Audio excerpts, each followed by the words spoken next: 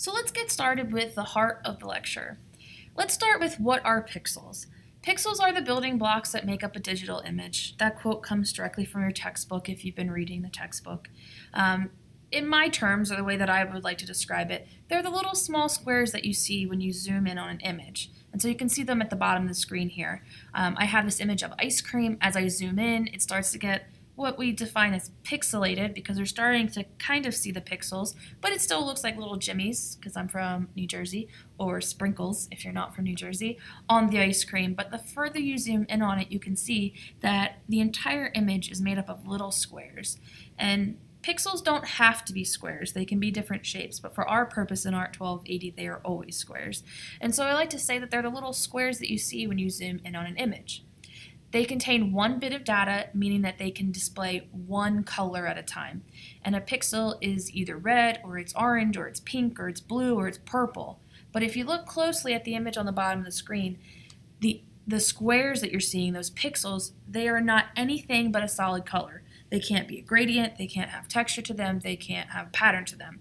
And the way that they're used is that if you put a lot of pixels together and then you zoom out, it creates the illusion of gradients or patterns or textures, but the individual pixel can only be one color. Some things that you should know, or terms that we'll use a lot, are raster images, resolution, and resolution independent. When you say that an image is a raster-based image, you're basically saying that it has pixels. And so the images that you see on screen right now on the right-hand side and the bottom of your display, they are raster-based images because if you zoom in on them, they're made out of pixels. When images have pixels, they have resolution, meaning they have image quality that's related to the number of pixels that are in the image. But if an image does not have any pixels, it does not have a resolution.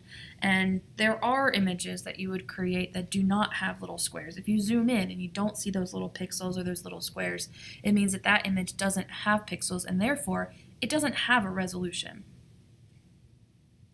There are some other terms that you should know in regard to pixels, and they are pixel count, pixel dimension, resolution, resampling, upscaling, upsampling, downsampling, etc. We'll cover these in more detail throughout this lecture and throughout the semester, but in general terms, a pixel count is also known as a pixel dimension. You can use those terms interchangeably, and it is the height and width of an image, and you're basically saying how many pixels are inside the image. And so if you take the pixels across the width, and you multiply it times the pixels that are tall in the image, you can get the total number of pixels in the image, which is usually a lot of pixels. It's a really big number. Resolution is the amount of information in the fineness of detail in the image that it holds. Now, the definition of resolution is the number of pixels per square inch in an image, and it directly relates to the detail in the image. And in general, we say that the higher the resolution, the higher the image quality, and the lower the resolution, the lower the image quality. But it's flexible depending on what your output is. But in general, if the resolution is higher, the image quality is higher, and if the image resolution is lower. When you're looking at resolution, or you're looking at the terms that are used to describe resolution, it can be described in what is called PPI, pixels per inch. So whenever you're looking at facts or data regarding an image and you see PPI next to a value, that is telling you what the resolution of the image is. And right now, it probably doesn't mean too much to us because we haven't learned a lot about resolution. But if you see PPI, whatever value is in front of that is the resolution of the image. There's another term called resampling. When you resample an image, you're either adding or deleting or removing pixels from the image's pixel count. And so the pixel count or dimension is a total number of pixels that you have in the image that you have to manipulate or to modify in whatever way that you deem appropriate. If you were to change the default or the set number of pixels that came with the image, you would be resampling it. And resampling isn't the best thing to do because in general you want to stick with the pixels that you have. But if you were to resample and you were to add pixels, it's called upsampling, or sometimes it's called upscaling. And if you were to take pixels away, it's called downsampling.